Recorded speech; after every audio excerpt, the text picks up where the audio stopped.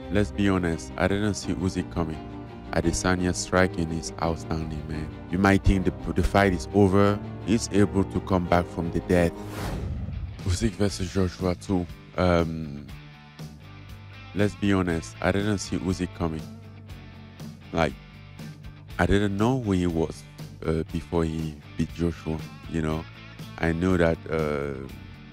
I think, as many of us, we all thought that Joshua gonna done with that very quick, and then I was pretty shocked to see him. So that's a very interesting fight because now he Usyk get the attention now, and he get the respect that goes with, by proving on the previous fight that he's legit. You know, Joshua is pretty good at comeback too. You can watch him again, Andy Ruiz on the comeback. Like basically like when you pick on a fighter that you don't really know, and then you get surprised, you go back and you get ready, with all the element that will help you to win the fight. So even though Usyk is like, he's still like legit and very clean, very technical, I will still go for Joshua for the rematch. Oh, Adesanya all day long.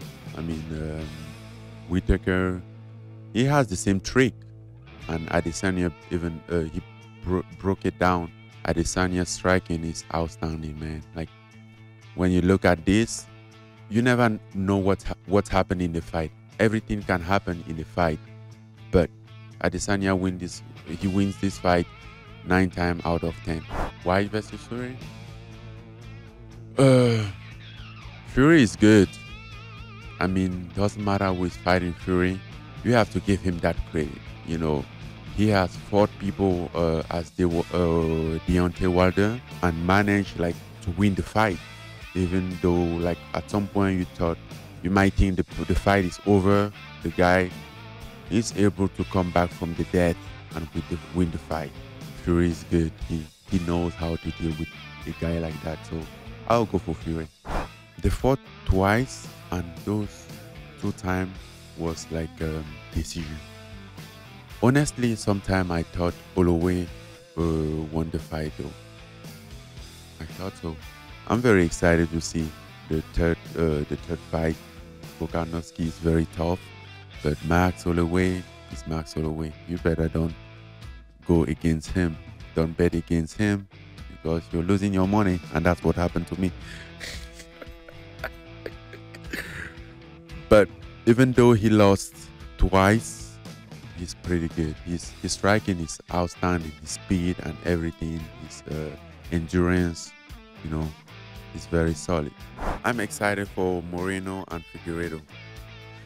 Unfortunately, he's the same card as me, and he's the co-man. I won't really be able to watch that fight, but that fight is a hell of a fight. It's gonna be fun, Like I watched the first fight. Whoosh was Figueiredo. He won that fight, but that was a hell of a fight. And the second fight, Moreno came out and more prepared, and you could have like just look at him and know like this guy is not leaving the octagon today without the win.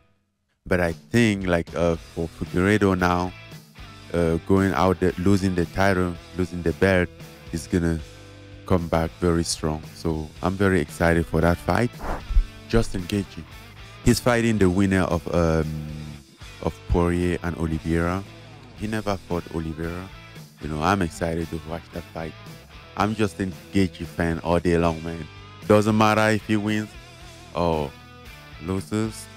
I'm watching his fight. I'm watching him fight.